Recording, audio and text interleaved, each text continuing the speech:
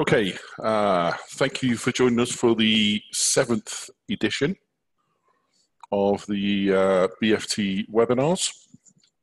My name is Roy Kennedy, and I'll be hosting us today. At the end, I'll be joined by Pablo Hernandez, who is our technical support guy, or one of our technical support guys, based in Florida. Hello, hello. Are you there, Pablo? Yes, sir. Okay, fantastic. Okay, so my name is Roy Kennedy. Like I said, I'm the Vice President for Sales and Marketing for BFT Americas. Pablo's going to be joining us. Today's presentation, the 7th edition, is about pedestrian speed gates. We'll cover the features and benefits of the pedestrian speed gates, the market sectors in which to target, the configurations, and some options. As usual, we ask you to save your questions to the end. All of these will be recorded and added to the BFT Americas YouTube channel. So, apologies for those who've seen this before, but for those that you haven't, why BFT? BFT are the 4th largest gate automation manufacturer in the world. We're actually a subsidiary of the Somfy Systems company, which is a $1 billion plus manufacturer of home automation, motorization, and access. You can check out what they do at somfysystems.com. Obviously, sometimes there are some similarities between the business that you are currently doing and this may be something that you can add on. You can always ask myself or Scott Fliggy, the National Sales Manager, for any details on that. Predominantly, they deal with the automated shades, blinds, curtains, awnings, screens, roller shutters, smart homes, and controls, which is very, very popular. BFT as a business is headquartered out of Schio, based in northeastern Italy in the foothills of the Alps. It's got about 20 subsidiaries around the world, many more distributors, which we'll cover shortly. We were founded in 1977, have been present in the US since 1990. So the subsidiaries, we have actually 530 distributors in more than 120 countries worldwide, so a really good spread, which means you should be able to find our products pretty much anywhere you go. The headquarter in Italy is 35,000 square meters, just a little over 100,000 square feet.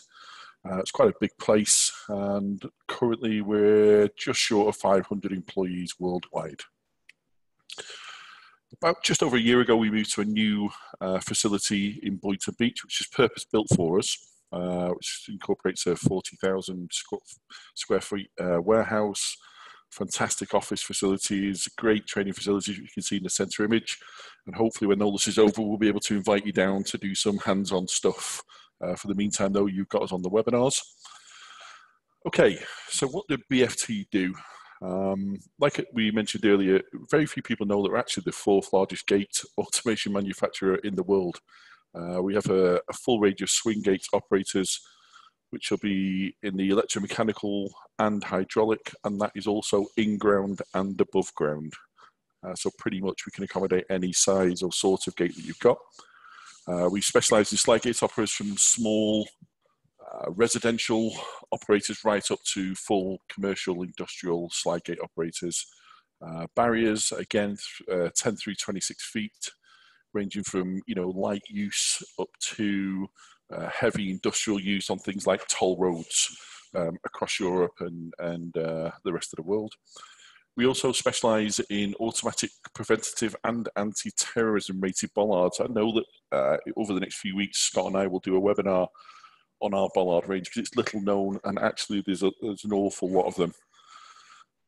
We also do, as you guys well know, cellular systems for residential and commercial applications, cellular video intercoms, and then more recently, pedestrian speed gates, something that we showed at Fence Tech in Salt Lake City this year. Technical support is really important with anything that you purchase.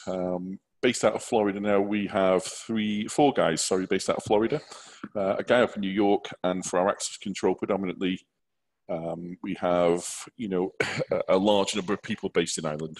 We did actually add an additional tech support representative in March 2020. So the focus of today's webinar is the PG300 pedestrian speed gates.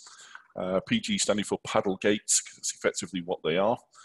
There's a reason that we've decided to do this product, and that's because when my time back with BFT, I spent, it's my 13th year with BFT, And 12 of those I spent over in Europe, and predominantly in the UK. We have some very cold winters. And what we found was our gate guys during the winter, their business really, really slowed. So they were looking at a new avenue in which to keep busy throughout the colder months when there's snow on the ground and you know, heavy rains, wind, etc. So this seemed like a natural product for them to move into. So let's move on with it. This today is just an introduction to the PG300 Pedestrian Speed Gate range. Literally, this is an opportunity to be one of the first people in North America to learn about this and to get some ideas where to start, adding it, where to look for opportunities for it, and hopefully it'll fit in with your range of products. So an overview. This is what the products would look like. That's actually 2 lanes. So there's just some bullets around there. We'll talk around them. The access control reader. It's fitted under the acrylic there, like a teardrop acrylic. And we'll cover what's underneath that a little bit later on. So obviously giving you access in and out. The gate leaf, multiple sizes on that, ranging from 3 feet up to 5.5 feet, to stop people, you know, wanting to jump over it. The control panel is located within the unit. With some of our competitors, the control panel is located satellite to the unit, so it makes it very difficult to set up. And the cabinets themselves are made out of high quality 304 stainless steel. Anyone who's seen that at Fenstech couldn't believe the quality of the finish on there. Very important is the safety sensors. With this product, the safety sensors both top and bottom, which is 16 in total. I'll cover why that's important a little bit later on.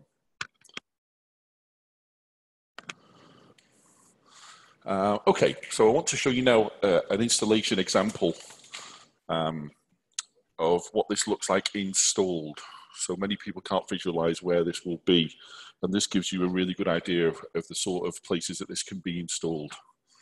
This one is like a corporate entrance to a building, but we'll cover some more market sectors shortly. So market sectors, these, you probably walked through a lot of these, you're actually realizing you've seen them, or you've passed them without realizing you've seen them. Daily, these things are being installed across Europe and America in places such as corporate offices, sports and entertainment facilities, gymnasiums being one of the most popular ones, government buildings, banks, financial institutions, the industrial sector, which was very popular in Europe. The industrial sector, it was installed in many distribution warehouses in order to stop shrinkage, people walking out with the product. Corporate offices duplication, clinics and hospitals, hotels and restaurants, museums, shopping malls, supermarkets, ports and airports. I'm sure we've all used them at an airport where you scan your boarding pass and walk through, and public transportation hubs as well. So the configuration of these. The PG300 range consists of 4 standard walkways, so nothing too complicated. You've got, which we'll cover in a short moment, slide by slide. So one important thing to remember with the PG300 range is it can be configured in any combination. This is really, really important when it comes to quoting the product. The reason I say that is you can see the PG300 is a standard double lane, and if you were to quote against someone quoting double lane, and you can see in the middle there a 302, then the 302 with having 1 motor rather than 2 will always come out more competitive and may just give you an edge to win the project. So we'll cover the lanes individually now. So there's a 300. It quite literally is a double leaf lane providing a 2-foot clear walkway, and that would be for an average Joe who's able-bodied and can just walk through there. The 301 is a double-leafed lane again, but providing a 3-foot clear walkway. Predominantly, this is used for people with a wheelchair. So this will be for standard wheelchair access. The 302 is what we discussed earlier. Again, it's a standard 2-foot clear walkway, but a single leaf. So in terms of quoting and being competitive on a job, this often is a good solution. Whereas if your competitor has quoted a double leaf, obviously you're going to be at a price advantage using a single leaf because there's only 1 motor per lane as opposed to 2. And then an anomaly one, really. This is something which is, for me, a fantastic idea. This is the 303. It's a single leaf a double leaf lane providing a 3.5-foot clear walkway. And this is predominantly built in mind for people using the sports wheelchairs, which is the wheelchairs with the camber on the wheels. They're slightly wider than the standard wheelchair. Really, really important for things like access to a gymnasium where it's maybe a members only. This sort of thing means that you can still facilitate the gym's request.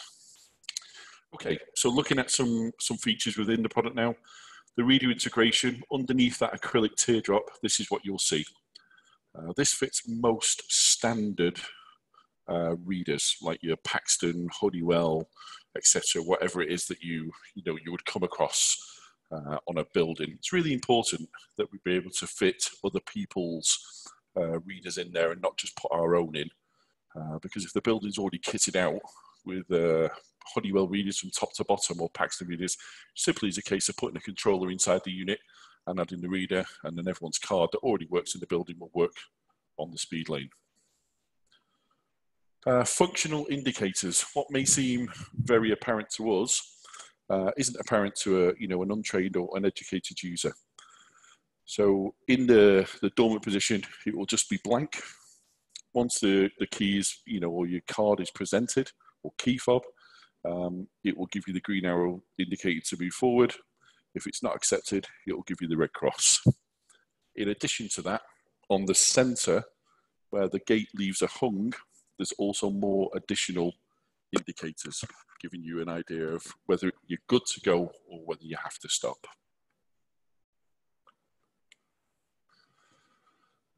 Various types, there's some PT300 options. So there's lots of optional extras on this. It really is down to what the client is looking for. So various types of obstacle material. What do we mean by that is the gate leaf. So standard day will come with 3 feet high plexiglass, so like a perspex, but you can have, up to 5.5 feet, and that can be toughened safety glass, laminated toughened glass, whatever really the customer is looking for. You can also emboss company logos, etc., within the glass. As it says there, various glass heights. Bespoke lane widths and obstacle heights. If you've got something that's outside of the standard parameters, do give us a shout. We're happy to try and make the customer's dream a reality. If you talk to us, we can usually get around it one way or another. 4 additional safety sensors are available. This would be for things like the wheelchairs, so it picks it up on the initial way in and the initial way out. Bespoke reader integration, which we've covered, auxiliary relays, reception consoles, which I'll cover shortly. Surface mounted base. This is really, really important. Sometimes these are installed on a corporate entrance, let's say, or a banking facility, or even a gymnasium where they've got a really nice marble or granite floor and they don't want you drilling into it. So we're actually able to offer you a raised walkway, which means you can hide the cable underneath it, and that will be where you mount the operators to. The actual cabinets themselves.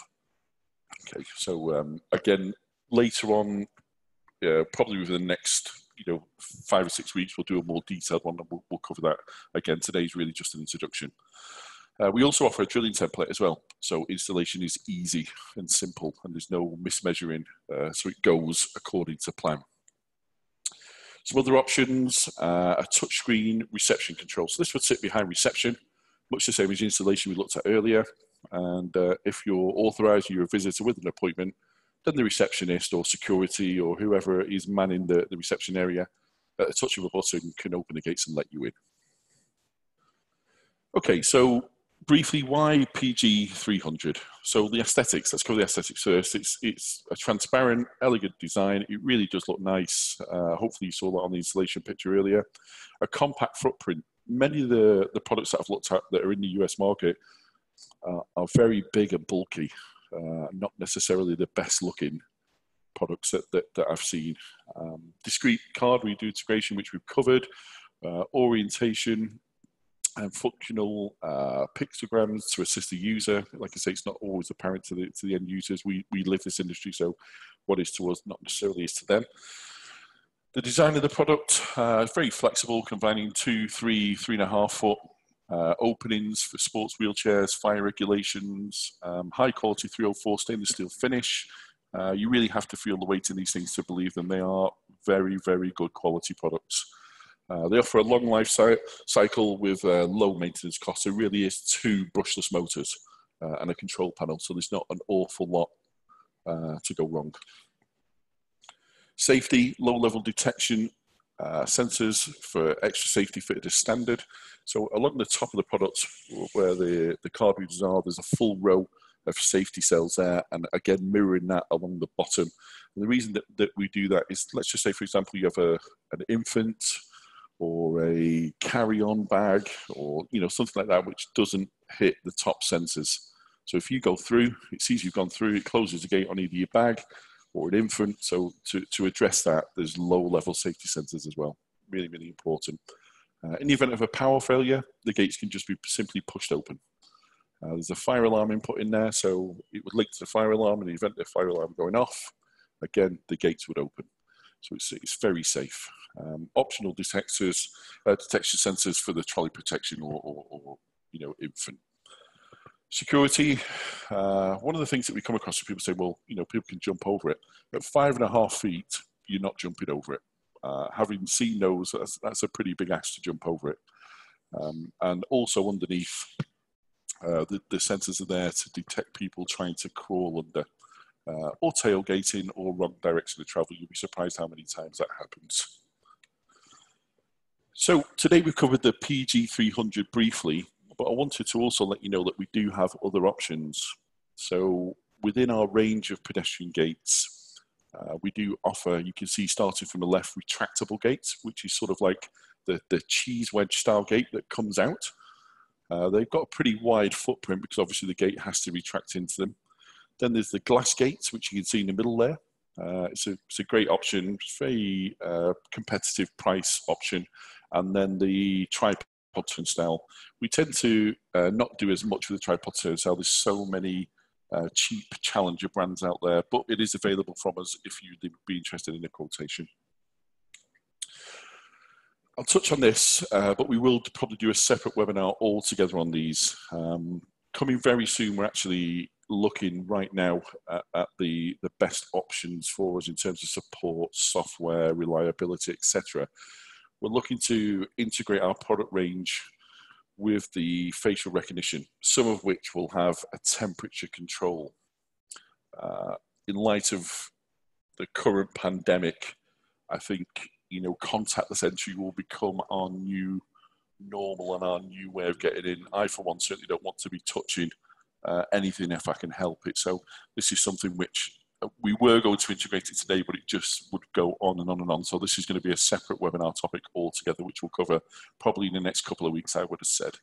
So we've got a range of them there, ranging from 7-inch to 2.5-inch, 5-inch handheld, temperature controlled, non-temperature controlled. So it's going to take a little while for us to get that together and find the right products at the right value. So we'll revisit that a little bit later on. Okay, so that is a very, very brief overview of the PG300, and hopefully gives you an insight as to how it came about, where you could potentially sell this product, the uses for it. But like I say, that predominantly this was born out of installers in the colder climates looking to keep business high during the winter months. And I know in the US, certainly the north of the country, gets very, very cold during the winter months. So hopefully this will help. All webinars that we do will be uploaded to the BFT YouTube channel, hopefully later on today, but at the latest probably tomorrow. Next week, my colleague Scott Fliggy is going to cover the Juno. We did do that a few weeks ago, but unfortunately Zoom made a mess of our recording, so we're going to redo it for the benefit of getting it up on our YouTube channel and letting you guys see it. Fantastic operator, got all the features, but I won't steal Scott's thunder for next week. Okay, questions. We'll open it up now for some questions. If you want to enter them into the chat box, myself, my colleague Pablo will answer them as best we can. If there's something that comes up after the event, please feel free to email myself at the email address there, or give me a call at the phone number. Or again, Scott, the National Sales Manager, his email is there and his number. Okay, so I am happy if people want to ask any questions. I would invite you to do that. I'll ask the first one. Do you see this fitting with your, your current skill set? Is this something that you feel you could do?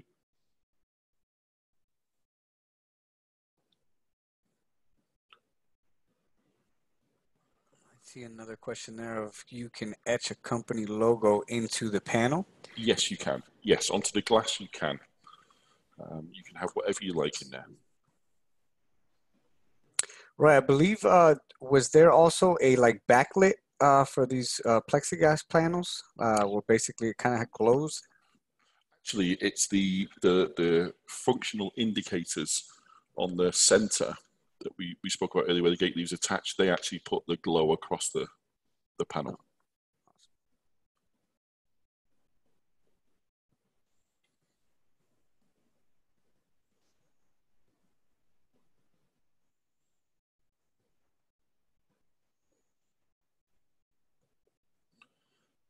Okay. So Eric's asked a question, is everything ADA compliant with proper documentation if requested? Eric, it's a very good question.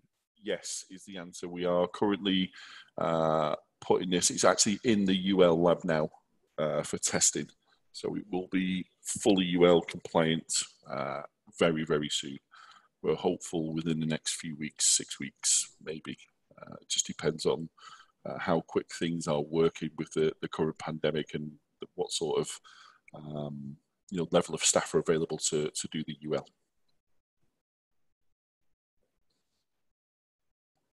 Good question. Very good question. I'll follow up, Eric, with you with an email in the coming days. I'll do some more research on it and I'll follow up with you with some more answers. Any other questions, guys?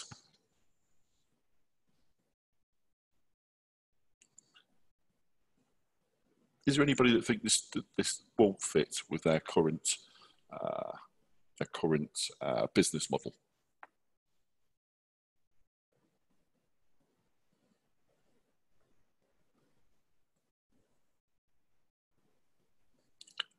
Eric, okay, no, not made in the USA.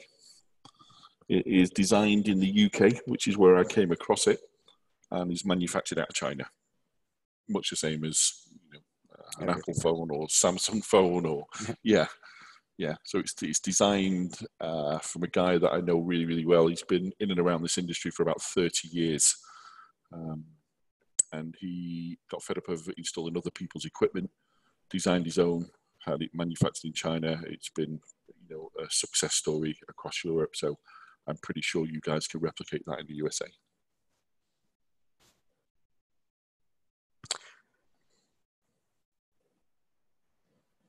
I see he asked also if he could quote it to federal customers, and I don't see why not. I don't know if you saw that second part of the. Yep. I don't see why not. I need to check in terms of UL compliance and some timeline for you, but I will do that for you, Eric, and come back to you. No problem at all. Because I'm sure that's the first thing they'd ask for. Of course. Yeah.